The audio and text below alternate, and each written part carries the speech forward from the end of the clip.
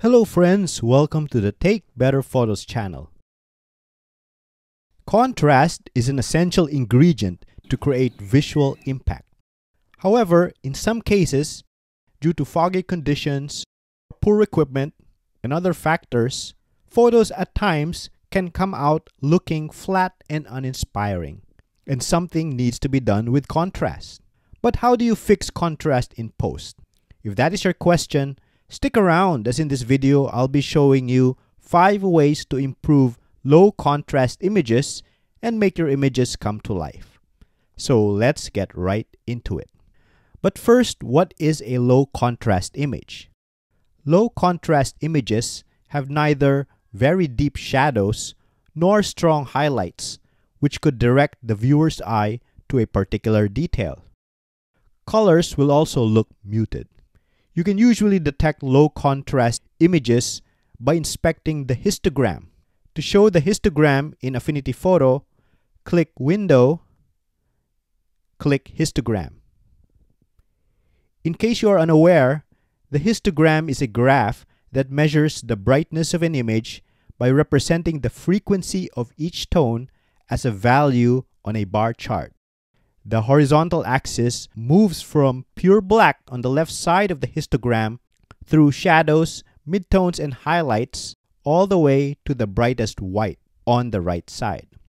As a general rule, you want the histogram spread out, that is, touching both the right and left side with the peaks located around the middle area.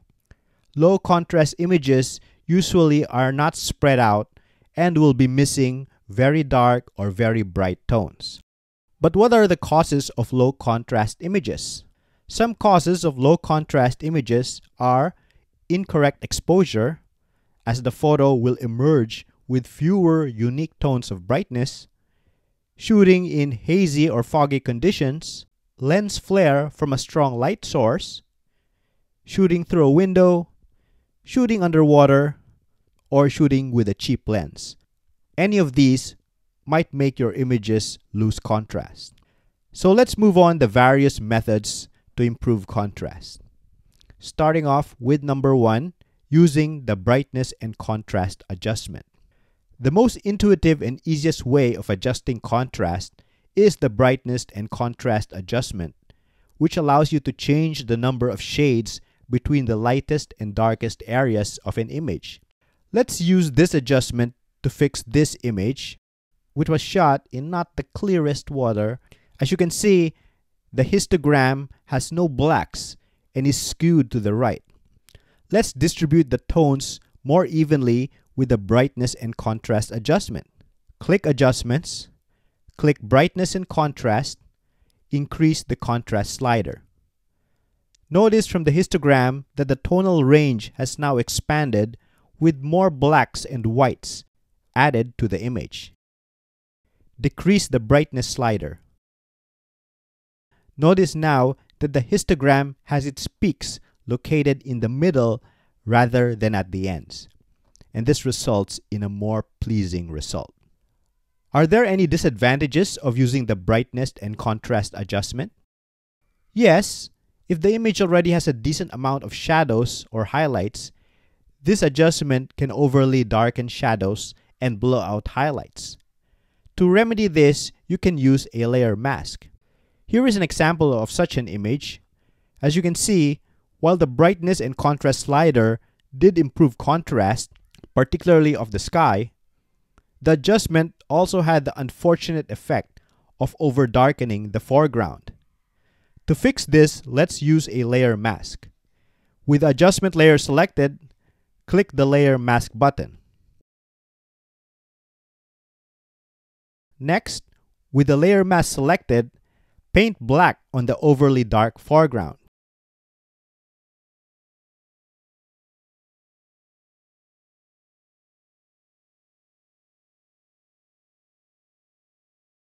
There, that's a more refined edit. So that is the brightness and contrast adjustment. Let's move on to the next method of improving contrast. The next method of improving contrast is by using the curves adjustment. The curves adjustment is another tool that allows you to adjust the tonal range of an image. Instead of using a slider like the brightness and contrast adjustment, the Curves tool represents the tonal range as a straight diagonal line and allows you to move control points up or down. To increase the contrast using the Curves adjustment, the best way is to manipulate the curve to appear in the form of an S.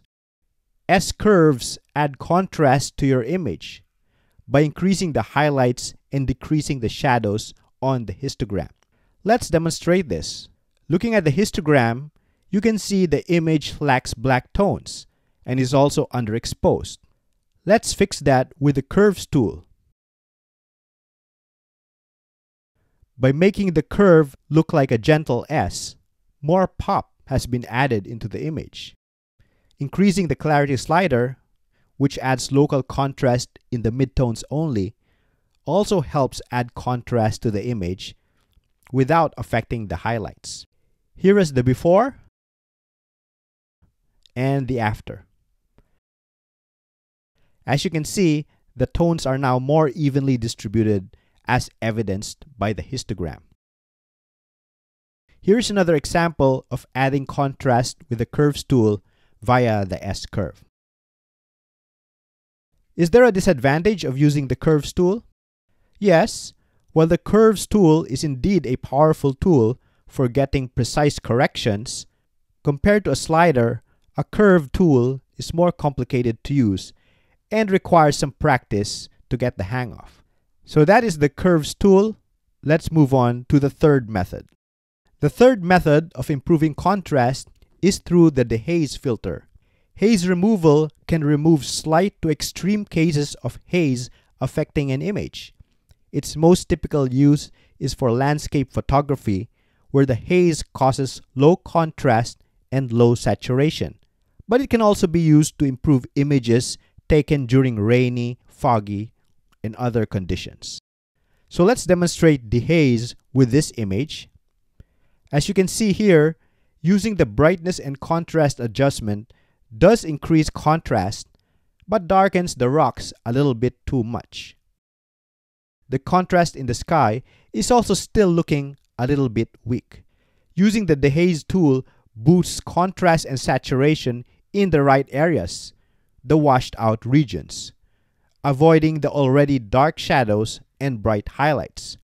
The result is a more balanced adjustment. Is there a disadvantage of using dehaze? Yes, the main disadvantage of using dehaze is its processing may at times produce unnatural colors. The dehaze adjustment is also a destructive operation and is not available as an adjustment layer, unlike other contrast adjustment tools. So here's another example of how to use the dehaze filter to improve a washed out photo.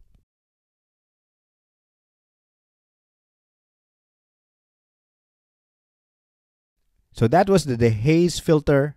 Let's move on to the fourth method. The fourth method to improve contrast is by using tone adjustment sliders.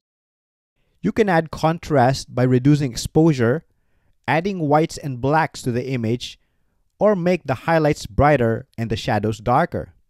To demonstrate this, let's work with this image.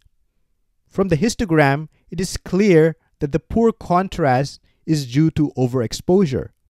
You can see from the histogram that most of the tones are located on the right side of the image and practically no blacks are present. Thankfully, this was shot in RAW, so fixing this is easy. Simply move the exposure slider to the left. There, as you can see, the graph is now better distributed, resulting in a higher contrast image. You could also increase contrast by moving other sliders. Here, I'm adding blacks to the image by using the black slider. So that is using tone adjustment to enhance contrast. Let's move on to the fifth method. The fifth method is by using contrast blend modes. One common way to enhance contrast with contrast blend modes is simply to duplicate the layer. Then, change the top layer to your preferred contrast blend mode. As I change the blend mode to overlay, the contrast of the image is increased. You can also use other contrast modes like soft light, linear light, etc. There are many other ways to use contrast blend modes to improve an image, but I'll discuss those on a separate video. So there you have it. Those are 5 ways to improve contrast with Affinity Photo. Although the 5 tools may seem similar, each of them produces a different effect and works better in different situations and for different images. Try out each and choose what looks best for you. Also, if there are any other methods you know of to add contrast with Affinity Photo, write it down in the comments. I'd love to hear from you. And if you like this content, don't forget to like, subscribe, and share to help keep the videos coming. Until the next video, I'm going to see you in the next one. Bye for now.